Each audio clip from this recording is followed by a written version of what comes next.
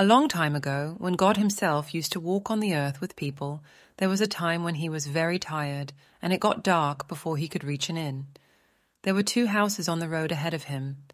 One house was big and nice, and the other house was small and not as nice. The big house belonged to a rich man, and the small house belonged to a poor man. God thought, I won't be a problem for the rich man. I will stay the night at his house. Then the rich man heard someone knocking at his door. He opened the window and asked the stranger what he wanted. God said, I just need a place to stay for the night. Then the rich man looked at the traveller from top to bottom. The traveller was wearing regular clothes and didn't seem like someone with a lot of money. The rich man shook his head and said, No, I can't let you stay. My rooms are full of plants and seeds. If I let everyone in, I might not have enough for myself. You should find another place to stay. He closed the window and left the traveller outside. So the traveller turned away from the rich man's house and went to the small house. He knocked on the door, and the poor man opened it. The poor man said, Come in and spend the night with us. It's already dark and you can't travel any more tonight. The traveller was happy with this invitation, so he went inside. The poor man's wife greeted him and made him feel welcome. She said he could make himself at home and eat what they had. Even though they didn't have a lot, they were willing to share. The wife put some potatoes on the fire to cook and milked the goat to have a little milk. When everything was ready, they all sat down to eat. The traveller enjoyed the simple food because everyone was happy. After they finished eating and it was time for bed, the woman spoke to her husband privately. She suggested that they make a bed of straw for themselves and let the traveller sleep in their bed. The traveller had been walking all day and must be tired. The husband agreed and went to ask the traveller if he would sleep in their bed. The traveller didn't want to take their bed, but they insisted until he finally agreed. He lay down in their bed while the old couple lay on straw on the floor. The next morning, they woke up really early, even before the sun was up, and made breakfast as good as they could for their guest. When the sunlight came through the little window and the Lord got up from bed, he ate breakfast with them again. Then he got ready to continue his journey. But before he left, he stood by the door, turned around and said, Since you've been so kind and good to me, you can ask for 3 things you want, and I'll make them happen.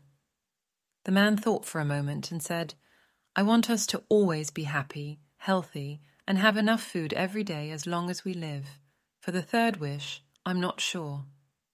The Lord asked, Would you like a new house instead of this old one? The man was happy and said, Yes, I would really like that if possible. The Lord granted his wishes.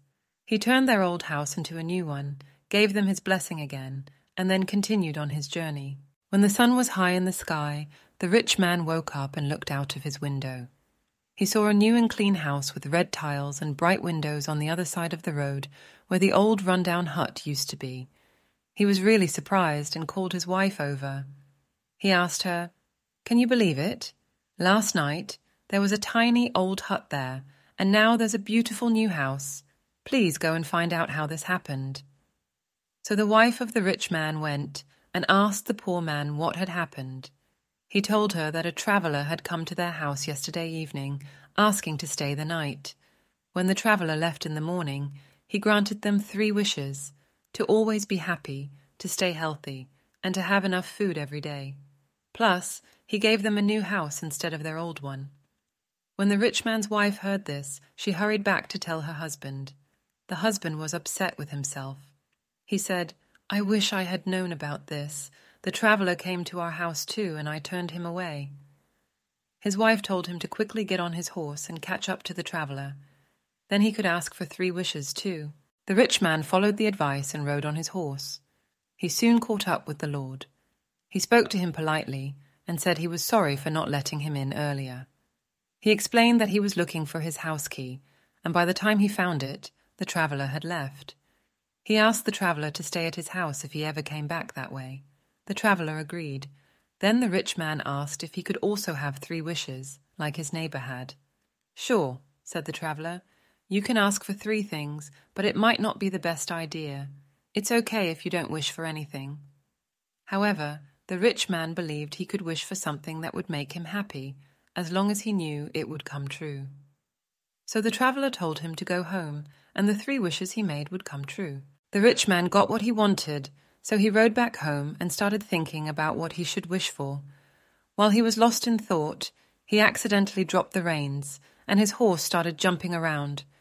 This made it hard for him to think clearly. He tried to calm the horse by patting its neck and saying, "Easy, Lisa," but the horse just kept acting up. The rich man got frustrated and said angrily, "I wish your neck was broken." Right after he said that, the horse fell to the ground and died. His first wish had come true. Since he didn't want to leave the horse's harness behind, he took it off and carried it on his back. Now he had to walk on his own. He reminded himself that he still had 2 wishes left, and that made him feel a bit better. As he walked slowly through the hot sand, he started feeling grumpy and mad because the sun was so hot. His back hurt from the saddle, and he didn't know what to wish for yet. He thought, "Even if I wish for all the riches in the world, I'll still want more things later. I know that will happen." He wanted to make sure he wouldn't have anything left to wish for. He sighed and thought about a man who had 3 wishes before. That man wished for a lot of beer, then even more beer, and then a barrel of beer. He thought he found a good wish a few times, but each time it felt like it wasn't enough. Then he thought about how his wife had an easy life, staying in a cool room and having fun. This made him annoyed. Without thinking, he said, "I wish she was sitting on this saddle instead of me carrying it." Suddenly, the saddle disappeared, and he realized his second wish came true. He got really hot and started running home. He wanted to be alone to think about a big wish for the last time. But when he got home and opened the door, he saw his wife sitting on the saddle, crying and stuck. He told her to bear with it because he was going to wish for all the riches on earth for her. He wanted her to stay there. His wife called him silly and said riches wouldn't help if she had to stay on the saddle. She told him to help her get off. So, even though he didn't want to, his third wish had to be that she could get off the saddle. Right away, she was free from the saddle. In the end, he didn't get what he wanted. Instead, he got annoyed, had problems, and lost his horse.